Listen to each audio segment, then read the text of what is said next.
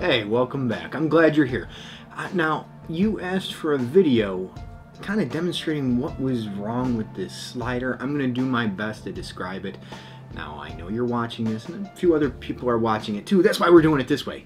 But let me try to illustrate and tell you what's wrong with this thing. It's more of a feel of it. When you push it, it kind of jitters a little bit, making me think that there's something going on with the bearings, because the rails feel pretty smooth. I mean, there is some imperfection in the rails, but it's not at the points where I feel the jitter. It doesn't feel as smooth as a bearing should feel.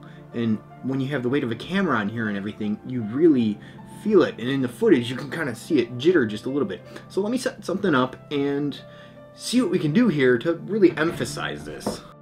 Okay, this is going to be a bit of an extreme test. I'm using a macro lens, and it's a 100mm macro lens to hopefully illustrate the shakiness. Just this little bit of shaking here kind of destroys this footage, and I'm definitely going to be using this slider for this type of application. I can't necessarily throw a wide angle lens on here to mitigate the shake from the slider. So let me just try to see what we can see here.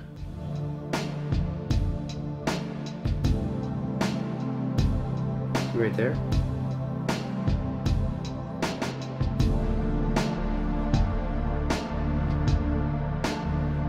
Now, okay, yes, I understand there's a lot of weight on the front of this camera, and you gotta try to compensate for that or something so that, well, it's not an issue. So let's switch lenses here, try to see what I can do with respect of a wide angle lens. Not really a wide angle lens.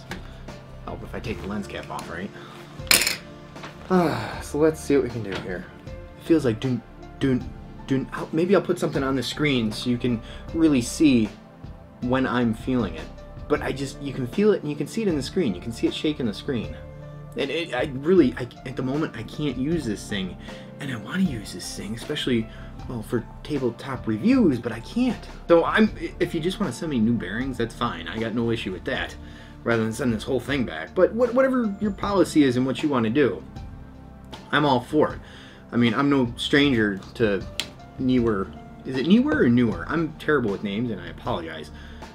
So, hopefully you kind of get an idea of what I think is going on here, and, well, whatever you think the solution is. I'll be patiently waiting. Now, I do enjoy your products, but I'm not looking for a handout or a freebie or anything like that. I'm just looking for a solution to the problem that I have here. That's about it. Unless you want me to review something and then I'll send it back to you. That would be cool. But, you know, whatever. That's wishful thinking, right? Anyways, I hope you enjoyed this video. I hope it proved a little bit helpful. And, well, I thank you for watching. And I'll see you on the next one.